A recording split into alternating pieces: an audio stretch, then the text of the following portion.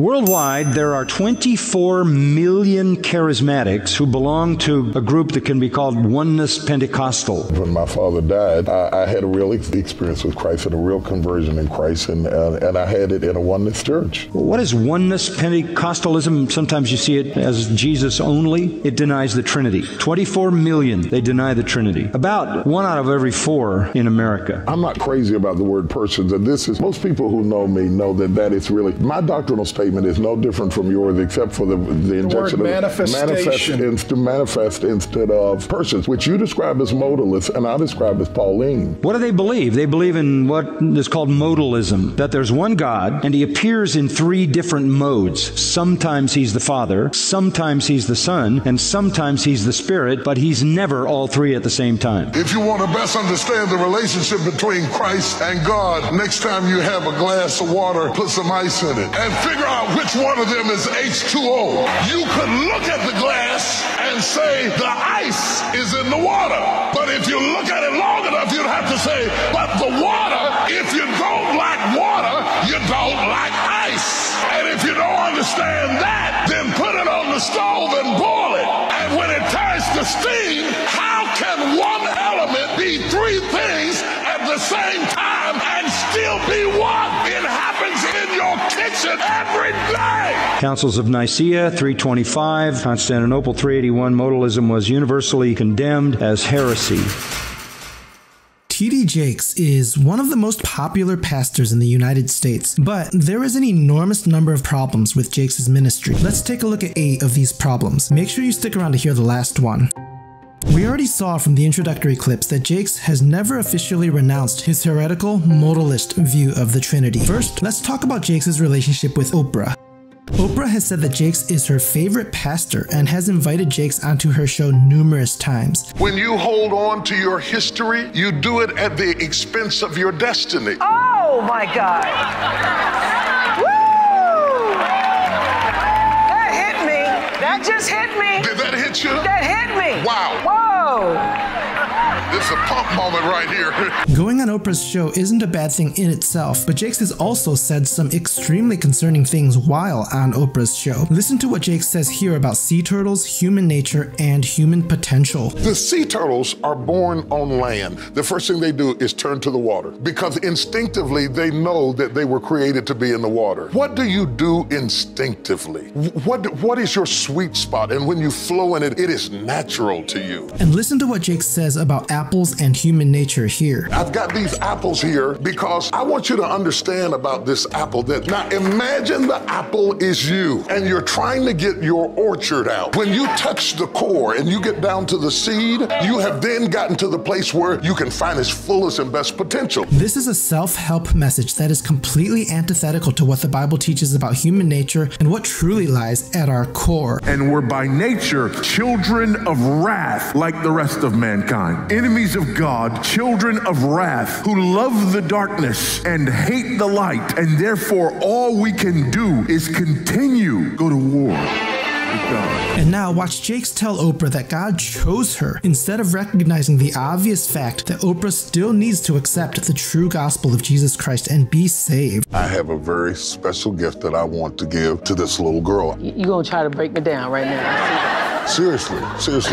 it's from my heart. He chose her, called her. He made her a promise to protect her under the pinions of his mighty wings. Second, it's not just Oprah who demonstrates that Jakes' version of the gospel is fundamentally flawed. Listen to Jakes defend the idea that Barack Obama is a genuine Christian, even though Obama supports and promotes many ideas that directly contradict what Scripture clearly teaches. Reverend Franklin Graham has made some comments on several occasions as recently as 3 weeks ago, really questioning the faith, if you will, of the president. I find it insulting. We didn't question the Christianity of President Bush when he said he accepted Christ, and I'm disappointed in Reverend Franklin Graham in that regard. I wish he had the diplomacy of his father, who brought the gospel to people without being nuanced by politics, because when you do those things, you offend people that you're actually called to save and to serve. And I would hope that he would see the rationale in apologizing for such statements, because if the president's faith is suspect, then all of our faiths are suspect, because the Bible is quite clear about what it takes to be saved, and the president has been quite open about his accepting Christ and him openly confessing it before men, and if it's good enough for the Bible, it ought to be good enough for the rest of us. But take a look at Obama's clash with the president of Kenya over an issue that the Bible is extremely clear about. If somebody is a law-abiding citizen who is going about their business and working in a job and obeying the traffic signs and doing all the other things that good citizens are supposed to do and not harming anybody, the idea that they are going to be treated differently or abused because of who they love is wrong. Full stop. Just like President Obama, I think we also need to be able to speak frankly about some of these things. And the fact of the matter is that Kenya, the United States, we share so many values. Our common love for democracy, entrepreneurship, value for families. These are things that we share. But there are some things that we must admit we don't share. Our culture, our societies don't accept. It's very difficult for us to be able to impose on people that which they themselves do not accept. Similarly, Jakes essentially does the exact same thing with P. Diddy, a rapper who is obviously not a true Christian. Here is Jakes not only treating P. Diddy as if he were a Christian, but also singling him out and praising him in front of the entire congregation.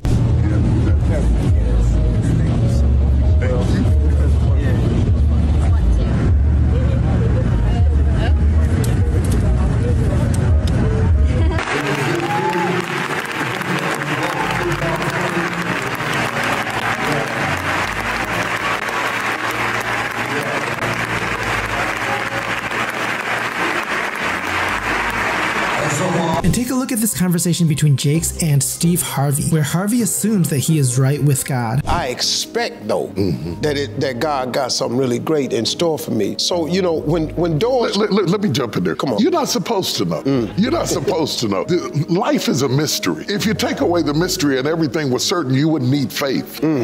Jakes does not speak to Harvey as someone who needs to repent and submit to what the Bible clearly teaches, since Harvey rejects the idea that Jesus is the only way to God. There's no one way to heaven, no one way to paradise. It's like television. Now it's over 800 channels of cable, and they're all pretty entertaining. So I'm pretty sure, man, that to get to heaven, there's got to be more than one route. Because somebody watching another channel or taking another channel than you, they still getting entertained, and they probably still getting to heaven. It's very disturbing that there seems to be pretty much no distinction between Jakes and non-Christians within the world. Here's a video that Jakes put on his YouTube channel of a conversation with Charlamagne the God, who stands firmly against much of what Scripture clearly teaches. In the absence of truth, everything has become ambiguous. And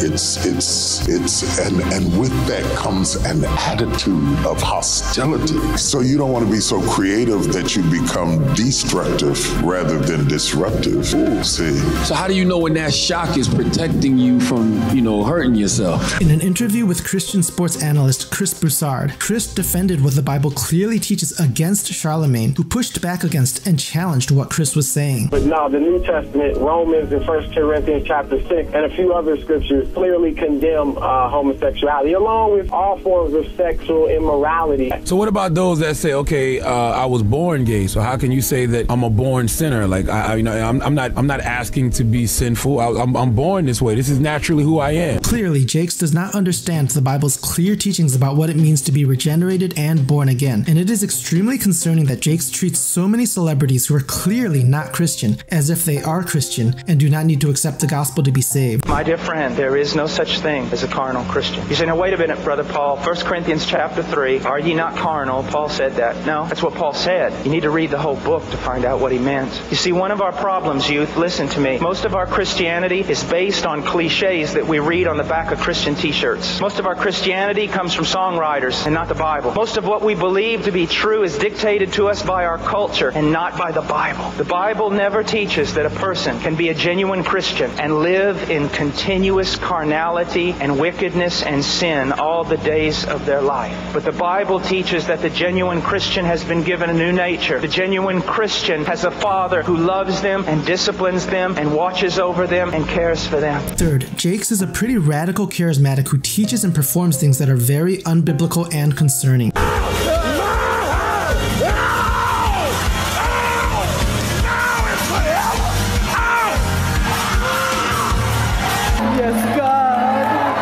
Nobody got you. Nobody got you. Nobody got you. They got your gift, but they never got you. They never got you. And God is touching you. Here's Jakes pretending that speaking gibberish equates to having the gift of tongues.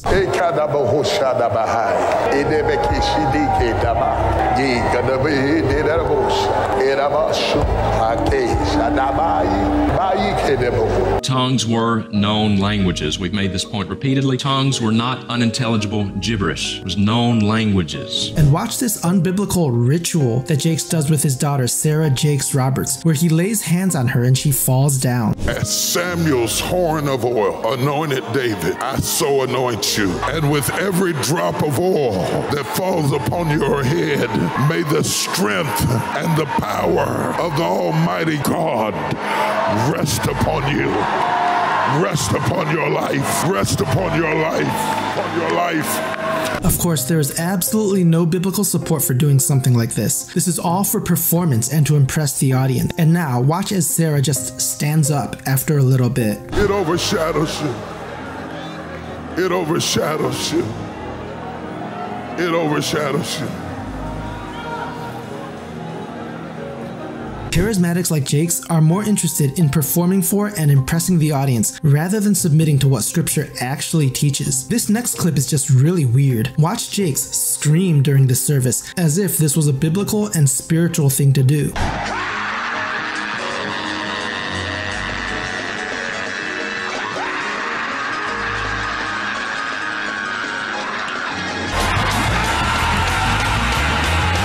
Fourth, Jakes supports and promotes women pastors, which is clearly forbidden by scripture. Jakes is perfectly happy for his daughter Sarah Jakes Roberts to be pastor of a church. And the mission requires that I come out of this trance. The mission requires that I come out of this trance. Not only is Sarah preaching to men, she is also throwing in gibberish tongues just like her father to impress the audience and congregation. Why women are not allowed to preach in the church. 1 Timothy chapter 2 and verse 12. I do not permit a woman to teach or exercise authority over a man. Rather, she is to remain quiet. So, because the Bible says so. And that's it. Fifth, Jakes partners with other Christian teachers who are also wolves who should also be avoided by Christians. Jakes is very good friends with Joel Osteen, who teaches the prosperity gospel and a self-help version of Christianity that is lacking numerous fundamental Christian teachings. I'm so excited today to welcome one of my favorite people in all the world. Not only a phenomenal minister, entrepreneur, author, movie maker, but a great friend of mine. That's the one and only Bishop T.D. Jakes. We love you here at Lakewood. We're just speaking blessings over you. Jakes is also good friends with Stephen Furtick, whose teachings, just like Joel Osteen, are extremely man-centered and do not include any mention of sin, hell, or God's wrath. Come on, give it up for this red jacket. In living color. I love you back. Excited to hear you talk for the next 7 hours. They're not. The process of discipleship is not God changing you into something else. It's Him revealing who you've been all along. And Jakes is more than happy to invite other Christian teachers who teach heresies, such as Joyce, Meyer, and Creflo to his Mega Fest event. You know, it's like the people who don't fall out in the spirit till they see if there's a catcher behind them. Don't you love that? They're going, are you back there?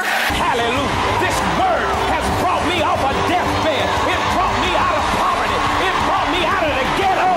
It brought me out of depression. And I'll lift it up. And if I be lifted up, that's what He said, I'll draw all men unto thee. Sixth, listen to Jakes' compromise concerning what scripture clearly teaches when interviewers bring up controversial subjects. Here is Jakes essentially dodging and equivocating during an interview with Mark Lamont Hill from the Huffington Post. And trust me, I've talked to enough LGBT, they are not all the same. Oh, for sure. Any more than all Christians. No. But how do we, first of all, has your thinking evolved on this? Evolved and evolving. Evolved and evolving. And here's Jakes being extremely vague and unclear to Oprah about whether non-Christians can be saved. First, watch Jakes start by saying something completely unrelated to Oprah's question. Are there many paths or different paths to God?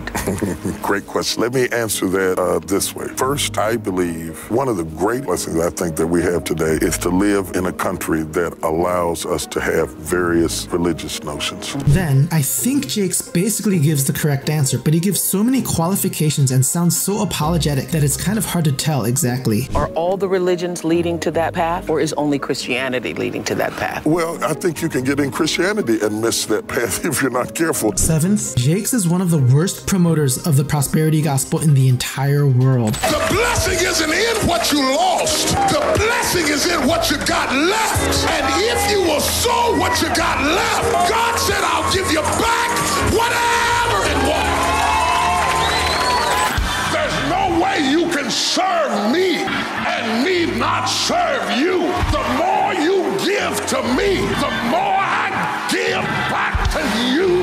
I started giving on that level so that God would owe me. Oh, y'all don't hear what I'm saying? You can't handle that. I started giving on the level where I put God in debt, and God said, I'll owe no man. I started giving on the money that I wanted to make. I started giving on a deal that hadn't closed yet, and that God had to open up the windows of heaven and pour me out a blessing because he wasn't going to be in debt to me. Here's what Voddie Baucham has said about T.D. Jakes and the heresies Jakes promotes. The Christian Post summarizes a blog post that Voddie wrote about Jakes. It says, Baucham also noted that the word of faith gospel that he believes Jakes preaches is heterodox and harmful. The Southern Baptist minister also claimed that Jakes' influence in the Dallas Metroplex has been negative at best, and that the Powder's House bishop is an example of the worst the black church has to offer. He has brought a charismatic, theatrical, excessive, word of faith flavor to the city that permeates many churches, especially black churches. Baucham elaborated, saying that he has seen firsthand the influence Jakes has had on Texas communities. Even if Jakes had come out with a statement on the doctrine of the Trinity, it would not have done anything to change the fact that he preaches another gospel. Having studied the word of faith movement and seen the devastation it leaves in its wake, I was disinclined to stand shoulder to shoulder with the man who has been this country's most popular purveyor of this heresy in the past 2 decades. The pastor continued, in another flagrant display of the prosperity gospel and a strange charismatic performance, watch what Tyler Perry does at Jakes' church in this clip. In the service, and I leaned up toward him and I said, I've just been touched to give $1 million. So when you got up here and you said $1 million, I said, God, I don't know what you're doing, but I know I heard your voice. I pray the power of God all over you. I pray his favor. I pray the blood of Jesus will come upon you right now. Keep you in his hair. God, I thank you for your blessings. Jakes' ministry is extremely focused upon both giving lots of money and getting people emotionally excited through unbiblical performances like these. Eighth, listen to Jakes try to warn people not to criticize him. When God anoints a person, no matter what they do, be careful about putting your mouth on them. Jakes assumes that God has specially anointed him, but of course, nothing could be further from the truth. He's anointing people. We hear a lot about different anointings.